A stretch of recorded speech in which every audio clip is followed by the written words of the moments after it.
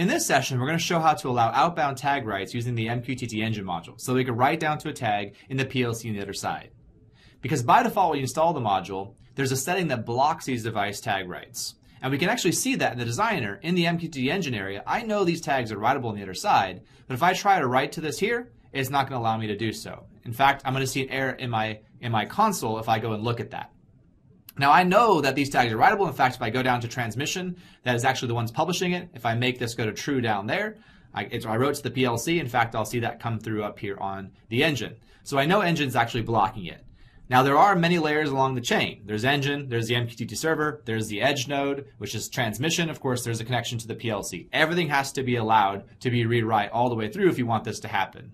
So let's first check the MQTT Engine module, and we can do that by going to the configuration that's in the gateway web page. So in the configuration section, I can go to the MQTT Engine settings, and right there under miscellaneous is a block device commands setting.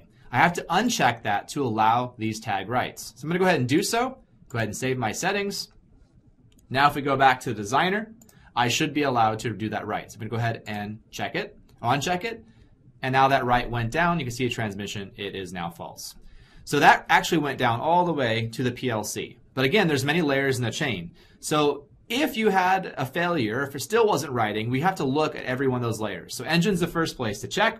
The second place to check would be with the MQTT server. In my case, I'm using the MQTT distributor module.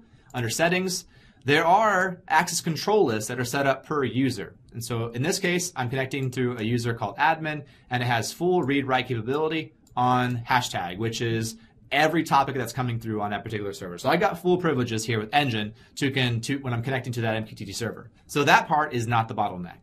The next piece would be on the edge node, which in my case is the MQTT transmission module. And with that, the transmission module has transmitters that are publishing the data. And so in my case, all my tags are defined as tag provider. If I edit this transmitter, I can see that there is a setting in here that actually is blocking those commands as well. So in my case, it's not, it's unchecked, so we're good to go, but that's another place to actually look. And because it's transmission as well, the last place to check, if it wasn't working, and that setting was okay, is the actual tags themselves. So this writable boolean 1 tag has the access rights of setting to read write, so we're good there. And of course, this is the actual writable tag within the PLC. So again, you have to check every layer of the chain. Typically, by default, it's just the MQTT Engine module. You've got to uncheck that to allow those writes to occur.